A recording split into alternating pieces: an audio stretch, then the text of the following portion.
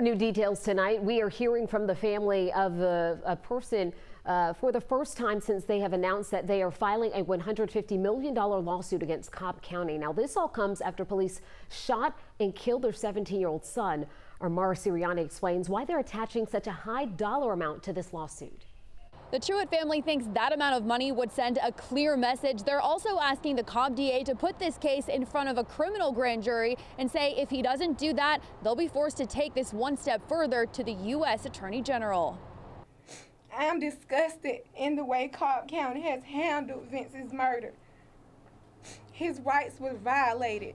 The teen's mom emotional as she addressed the case and the lawsuit Thursday. Truitt was just 17 years old when he was shot and killed by a Cobb County officer. The officer told investigators the teen had jumped out of a stolen car and pulled a gun. Boy got on me. He pulled a gun out? Yes, sir. Okay. Is she okay? Yeah, I'm fine. You all right? Yeah. Investigators say a pistol was found feet from the teen's body.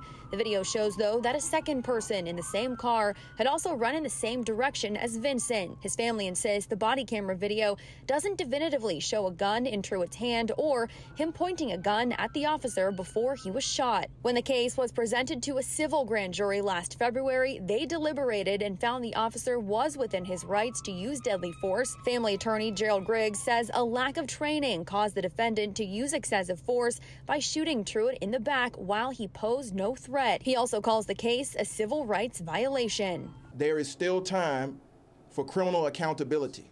So it's time for Cobb County to cease with the talking and see us in court. I have reached out to DA Flynn Brody's office. So far, still no response, but we previously got a response from a Cobb County spokesperson who said they will be prepared to defend this case in court.